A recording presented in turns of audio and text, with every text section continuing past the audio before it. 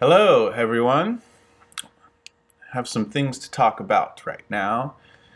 The Uttarayan and the Dakshinayana, the northern 6 months of the sun moving north and the days getting longer from the winter solstice, December 25th or so, to June 22nd or so. That 6 month period is said to be the Uttarayan, and it's when the sun is moving north and the days are getting longer.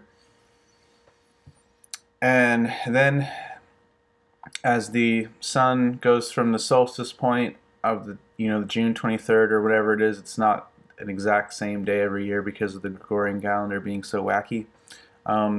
The sun going south for 6 months, the days getting shorter. That is called the Dakshinayana, and those two things are like the two ways to split up the year. And also, like the Dakshinayana, when the sun's moving south and the days are getting shorter, that's said to be when like the sun is going through the underworld, and the Asuras are said to rule the underworld, and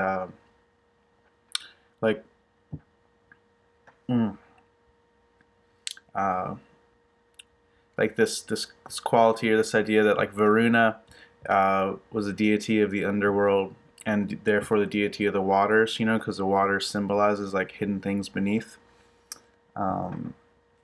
This is really interesting to me because I've just always found that I always get there really is such an internalizing, introverting energy that comes upon us when we get to the point where we're past the autumn equinox, past September 22nd or so, and the sun's really starting to get further and further south, and the darkness is getting more and more encroaching upon us.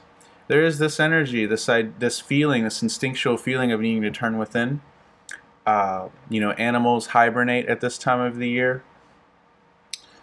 The frogs and the tree frogs and the lizards and all the reptiles that are normally plentiful around where I live, so plentiful. They're kind of like everywhere. You reach your hand on a wall, you almost hit a lizard. They're all going and hibernating and being still at this time, unless the weather gets to be over 75. But for the most part, they're inert and they're hibernating. And I'm reminded of the sign of Scorpio. When I think about all of these things, and Scorpio being this sign of that the sun goes through, at least if we're doing the tropical zodiac, every year at the same time. Scorpio is like saying autumn and this season, this time when everything's turning within and dying to the external world. We find that the trees are turning brown, and they're taking their color out of their leaves. That's what science has actually proven. That's what's happening when we see fall color. We're actually not seeing, aside from the red color is a synthesized thing that the plant makes. Aside from that, every other color you see of yellow and all the others, oranges and the blends of red and everything, those are actually just the chlorophyll, the green chemical, being withdrawn from it, and it creates that color. And Scorpio is the color brown. Scorpio is, at least when we look at Rashis and try to say each Rashi is a certain color, brown is the color that I've found to make the most sense for Scorpio, though there is some disagreement on that. And then the next sign after that is Sagittarius, and that is orange colored. And like when I was talking with one of my teachers, Ernst, a couple of weeks ago at the Sedona Vedic Astrology Conference, or it wasn't at that, we were just driving around, but he was talking about how orange is the color of like energy leaving the body, and that's why like the trees turn that color. And we were looking at the beautiful like orange color of Sedona and commenting on that. And Swamis also wear orange, although some say that it used to be a brown color and it slowly changed to orange. But either way, these are both colors that sort of symbolize this internalizing of energy. And that's what we're doing, to wake up spiritually. We just do that enough and do it fully, and we eventually wake up to what we really are, which is beyond just this body. And so we become incredibly happy because we're no longer bound just to this body and its constant needs, and you know, I can only go even a few minutes without having to take a breath or do some sort of work or labor. So having a body can sometimes be a drag.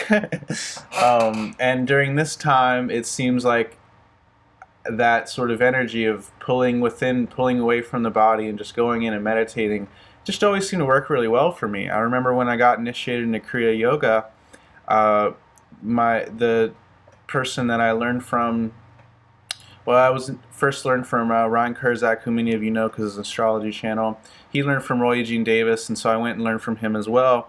And Roy Eugene Davis is a direct disciple of Paramahansa Yogananda, and you know, Yogananda directly told him what to do. Paramahansa Yogananda is this great yogi. Here's a picture of him, and so I guess when Roy first met Yogananda, it was right around Christmas, and they had this long 6-hour meditation that they would always do. And Roy was always in the tradition of having a holy season meditation at the beginning of December. And so I would go to that every time, and it would be this awesome 3-hour meditation and go real deep. And that sort of maybe set up the pattern for it. But I just always feel like the strong desire to go deep within myself and to contemplate things really deeply during this time of the year. I think even a lot of college students and university professors I've talked to have been like when I lived in Asheville, North Carolina, and was going to school there, my professors were like, yeah, you know, you just get a lot of learning done during these snowy, you know, wintry days when you can't go outside. And so we can translate that to our spiritual practices too, but also for your study of astrology, you can get a lot done during these colder, quieter, more still days. And yeah, it's just a different kind of energy from this more restless energy of the peak of summertime that you might notice. Like when the sun is in Gemini, a sign of restlessness. Opposite is now where we're at, sign of Sagittarius, a Sattvic sign, and there's this stillness out in the environment, and you can really pick up on it. So that's pretty cool. I've got to do a reading actually in the next 5 minutes, so I've got to go, but I'll have to make this a part 2 of this video because I went a little long, and I had a bunch of other things I wanted to say about the Turayana and the Dakshinayana. And these are like kind of connect to the solstices and the seasons, and this is why the seasons are the way they are, and this is why nature is the way it is as a result. This is why life is the way it is as a result. So we definitely could say a lot about these things, and I will say more about them when I get a chance. Yeah, I'll have to leave the rest for next one. Okay, bye you guys.